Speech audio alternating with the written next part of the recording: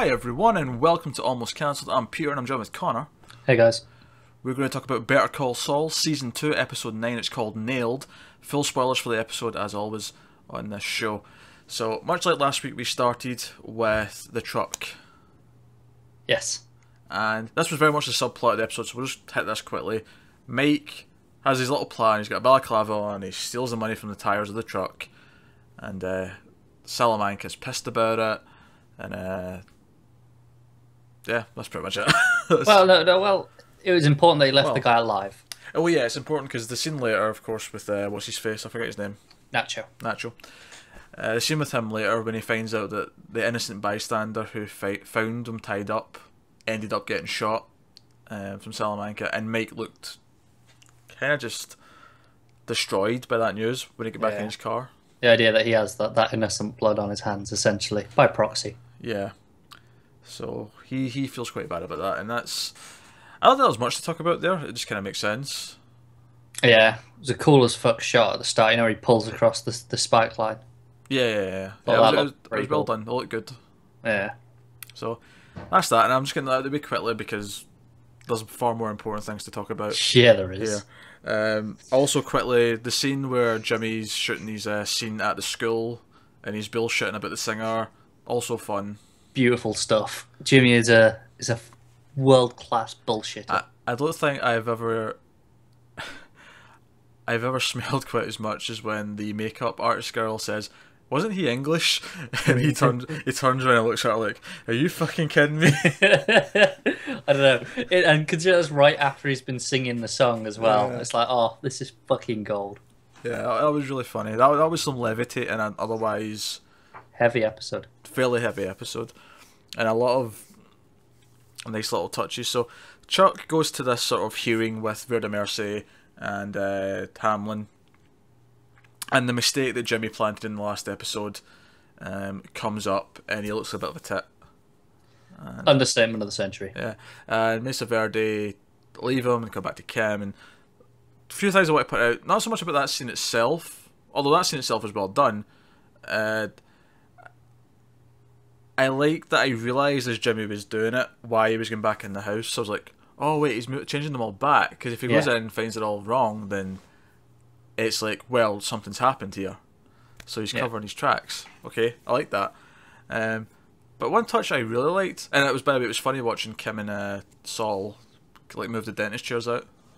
It was. That was cracking me up. Admittedly, I'm a little disappointed that we're not going to have dentist chairs in the offices. A little bit. I liked how they painted it in the same colour. They painted the offices in the same colours as the logo, the yellow and red. The same as on his coffee mug cup thing. Yeah. That's cool.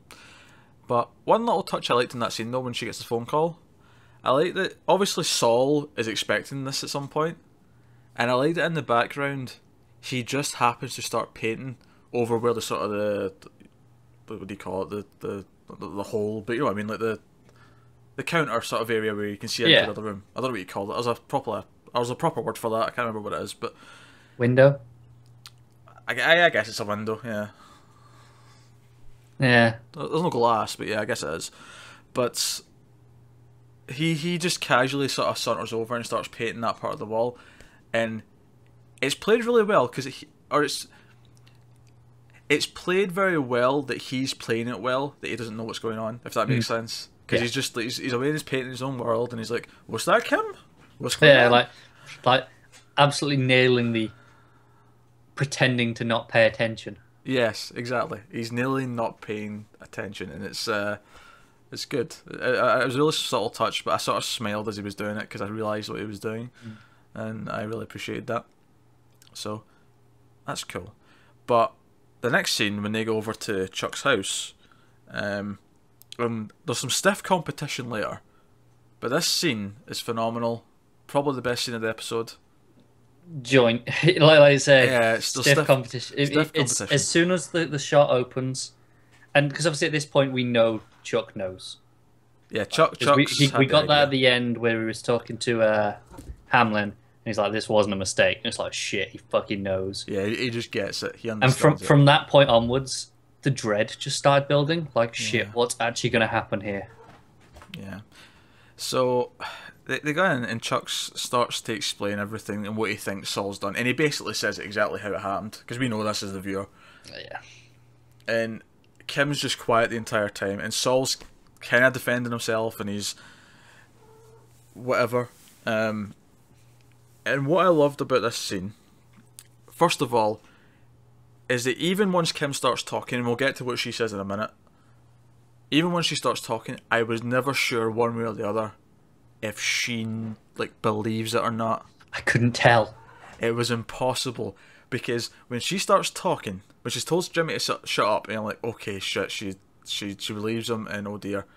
But then her speech is phenomenal because even though we find out in the next scene she does believe that he did it, it doesn't matter. Everything she says in that scene is accurate. She pinpoints and calls Chuck out in every single bit of his bullshit. It's just fantastic stuff. None of it is wrong. None of it is false. None of it is made up. She's calling him out on his actual bullshit. And it's the sort of stuff we've been talking about for the last, 8-9 reviews. We've been talking about how Chuck doesn't care about him and it's driven him to this, and maybe if he'd actually given him support instead of being like this jealous guy of his younger, people like, likeable guy brother and all that. Like, she brings it all up and shoots him the fuck down. And the reason why you kind of think, well, does she believe him or not? One, she's been very convincing, so that's just putting you off the idea that she is. My cats are chasing each other behind Yeah, me. they're really fucking annoying little piece of shit. They're not annoying, they're doing their thing. They're doing their thing. But not only is she being really convincing, she's making valid points. That's what makes it more convincing than anything else. It's like she could say, "Oh, I believe Jimmy over you. Why wouldn't I?" But it's the fact that everything she says is so painfully true. And it's also really touching because this is the first time I really remember someone properly saying, "No, I'm sticking up for him." No one ever sticks up for him. No, they don't. Which is kind of a symptom of why he is how he is, I imagine. It probably is. That's why he probably feels like he has to do all this shit behind people's backs and all that to get ahead, because no one is ever... No one else is going to help him. Yeah, no one's ever really spoke for him. And that ties into something I'm going to say about another scene later on, but... Fuck's sake, cats. See? Annoying piece of shit. Fireflies actually try to climb up the bookcase like Spider-Man. That is impressive. Garrus. Right. Damn cats. Right. So, and what I liked about it as well is that he started to buy into it and going, well, you know what? Chuck, he's basically, at least from our perspective, he's made up this illness that's all in his head. He's getting old. Like, the idea that he could make a mistake, honestly, is quite believable. It is, especially one as small as mixing up a number. And she even points it out. You're doing this by gaslight. Yeah. You're not using the proper equipment.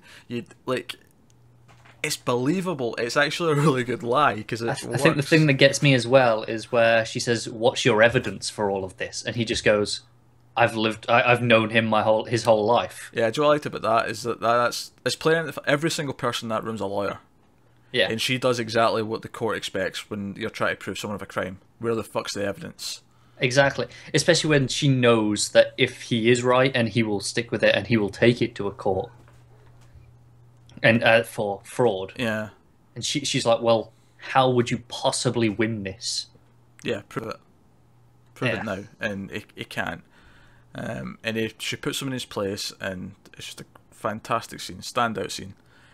Then they get in the car, and there's a moment of silence, and you think Saul's about to have a little heart-to-heart and like thank her for everything she just said, which I guess he was about to do. That's what he was intending on doing. And she just starts punching the fuck out of his arm.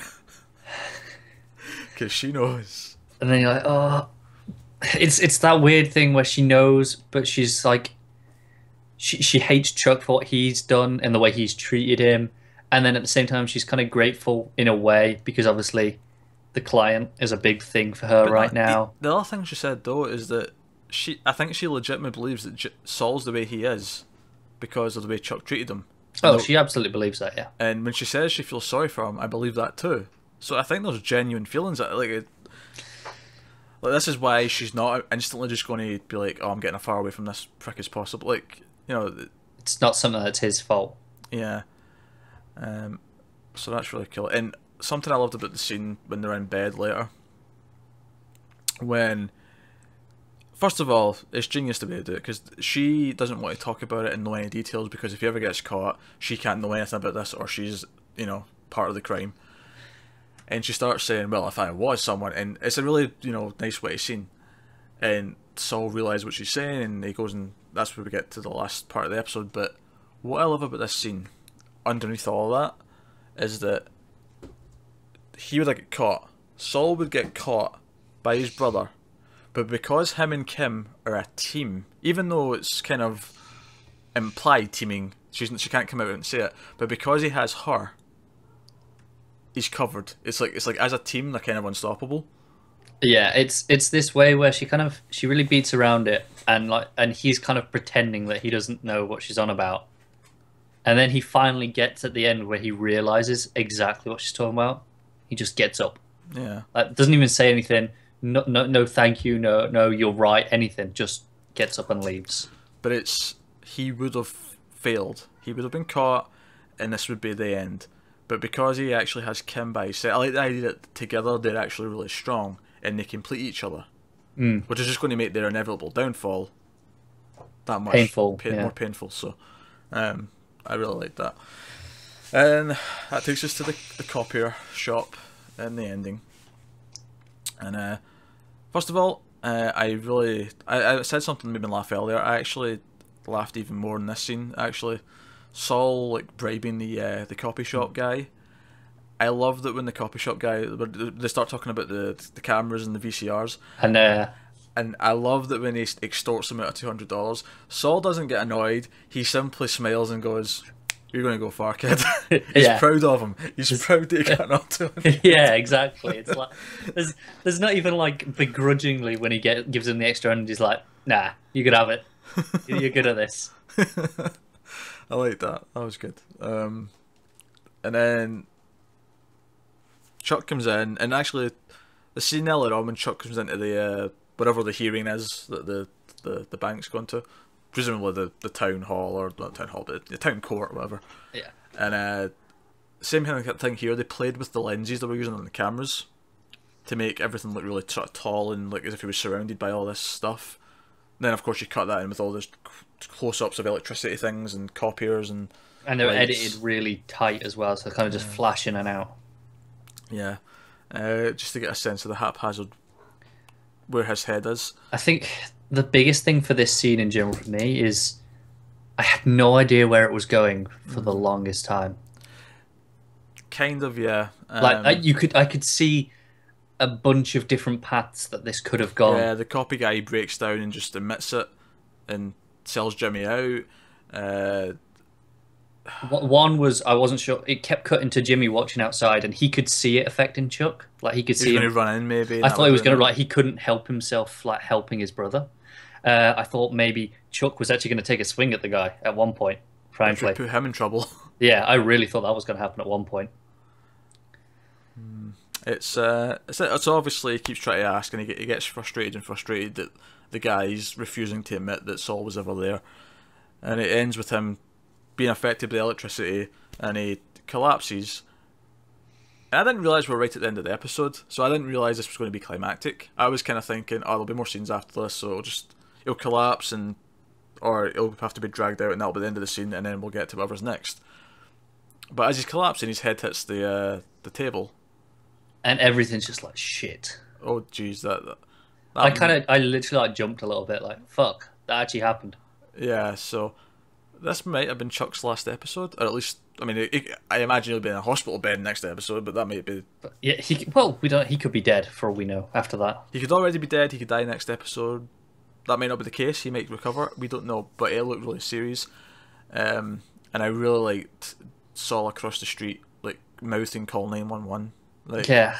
And I thought he was going to run it at that point. I did as well, but he just, even though he is that good person and wants his brother to be healthy, at least, if not successful, he just isn't willing to put himself on the line quite that much. Not anymore. I think a season ago he would have. A season ago, you're right, but yeah, he's grown.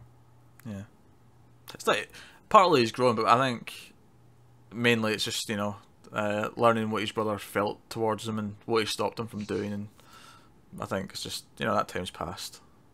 Yeah. So, fantastic episode. This might be my favorite episode of the season. Possibly. I'd have to go back and... Yeah. I think season 1 was easy, because season 1 is the Mike episode. Yeah, that's just the one.